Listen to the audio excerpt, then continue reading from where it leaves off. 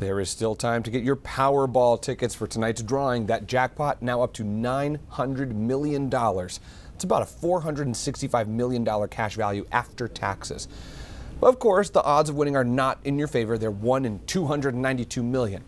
Even if you don't win the big Powerball jackpot, there are better odds to take home some kind of smaller lump sum. And a large Mega Millions jackpot is also up for grabs this week. It's up to $640 million with a lump sum of $328 million. That drawing is happening tomorrow night.